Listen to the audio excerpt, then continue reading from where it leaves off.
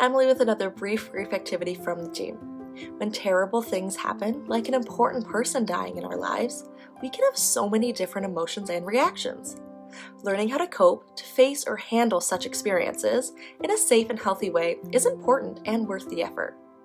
Even though it can be hard, learning ways to cope can help us continue to do the things we need to do, the things we can't avoid doing, and the things we really want to do.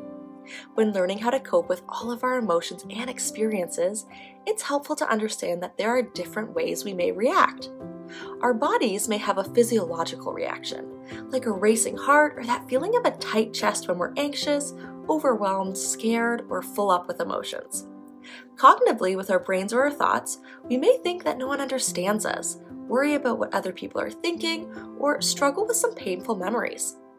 We also react behaviorally, through our actions, what someone else can see we are or maybe are not doing. For example, when we're feeling big and hard grief feelings, we may yell at someone when we don't mean to, have a hard time doing our schoolwork, or isolate ourselves from our friends.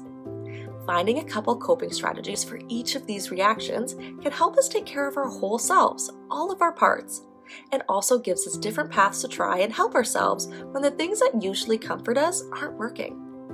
Understanding what type of reaction we're having gives us a clue to know what might work best. For today's brief grief activity, we'll be creating a coping toolbox, so we have a variety of options that provide comfort and help us when we're experiencing hard, new, or uncomfortable feelings. Here's what you'll need. You'll need a box to decorate, glitter, paint, glue, old magazines to cut up, pictures of your person or pictures that bring you comfort, and any crafting material you have to use. To start, we're going to decorate our box. Use this as a chance to get creative. Take your time to make your box reflect your individuality. Individuality means you are the unique person you are. This may include decorating your box with your favorite color, quotes, songs, pictures of people in your life, memories that make you feel happy or safe, and may include your name to show whose coping toolbox it is. Now that we have decorated the box, it's time to do some thinking and fill it with different coping tools. Everyone's grief is unique because we all have different relationships with the people who have died in our lives. Coping is similar in that different things work for different people, and what works can change throughout our lives. There will be moments and challenges that will require us to try various coping skills. This means that everyone's box is going to look and be filled with things that are unique to them. All of the items or activities we put in our coping boxes will be tools to help us cope with our grief. Thinking about the many ways that we experience grief can help us create options for the different reactions we learned about. When we feel our body needs help calming down, things like breathing exercises, tissues, grief buddies, or bubbles may be useful. Our brain may need help to cope with unwanted thoughts or images, so things like a journal, coloring pages, art supplies, playing cards, or pictures can be helpful. Lastly, it's helpful to have some ways to show the people around us when things are feeling hard.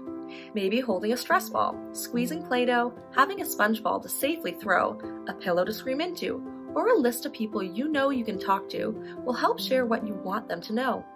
Let them know this is a sign of when things are hard for you.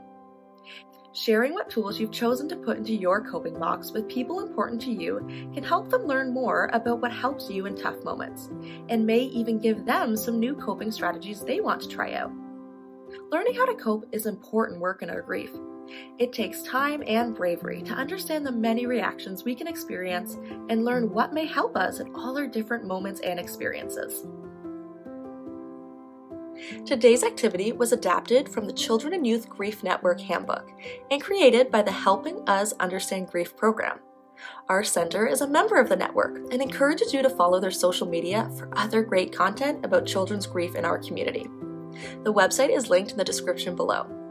We would love to see the coping toolbox that you created or any of the other brief grief activities. You can share pictures with us at art@griefcenter.org. Thanks for being with us today. We know that being with grief feelings can be hard, especially if you're feeling alone. So remember to reach out to a caring adult if you need support, or Kids Help Phone at any time. Thanks for watching.